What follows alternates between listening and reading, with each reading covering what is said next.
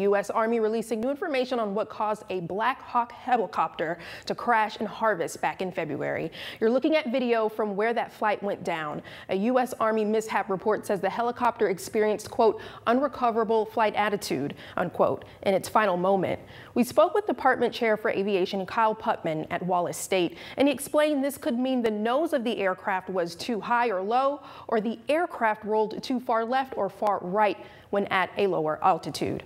The board's conclusion on the cause of the crash was redacted from the report. That crash killed 2 Tennessee National Guardsmen. A makeshift memorial for those guardsmen is now at the site of the crash.